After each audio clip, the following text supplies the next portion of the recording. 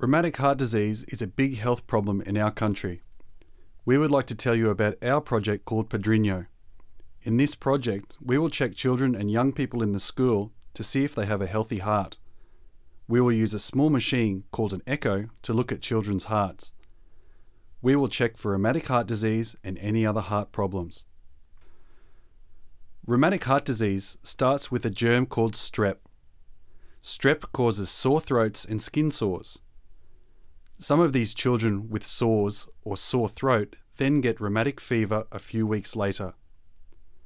Children with rheumatic fever get sick with fever and sore joints. If your child gets rheumatic fever again and again, their heart can get damaged. This is called rheumatic heart disease. Over time, if these children with rheumatic heart disease are not treated, then they can get tired and breathless very easily. They can even get very sick and need a heart operation. Sadly, some young people can die because of rheumatic heart disease. People with rheumatic heart disease should get a penicillin injection every 28 days.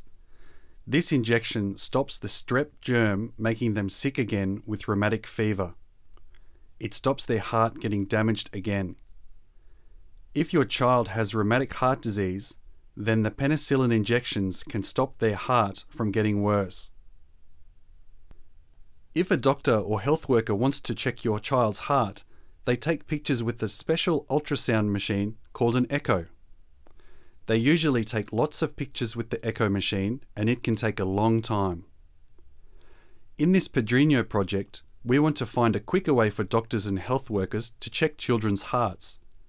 We want to see if taking only one picture of the heart is the same or even better as taking lots of pictures.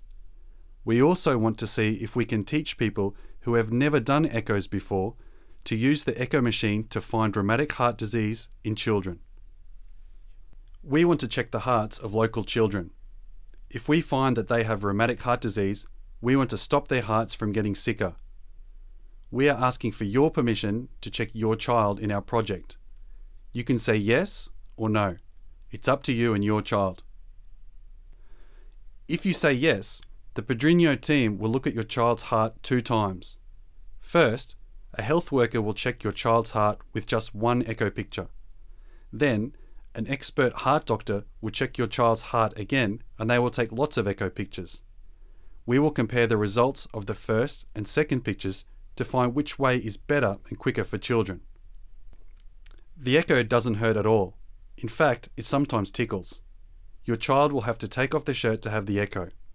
But we will make sure they have somewhere private to do that, and they can have a small sheet over them if they prefer. We will then ask your child to lie on the bed. We will put a small plastic object against their chest to take pictures of their heart. We put gel on their skin to make the pictures clear. The echo looks through their skin and shows a picture of their heart. The echo will take about 30 minutes, and you can watch if you like. If we find any rheumatic heart disease, we will tell you and your child. We will check to see if any doctors who have checked your child before already knew about your child's rheumatic heart disease.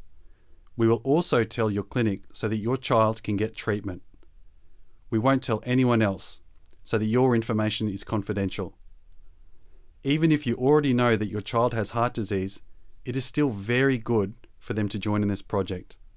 We can check your child's heart, and it will help us teach our health workers to do echoes properly.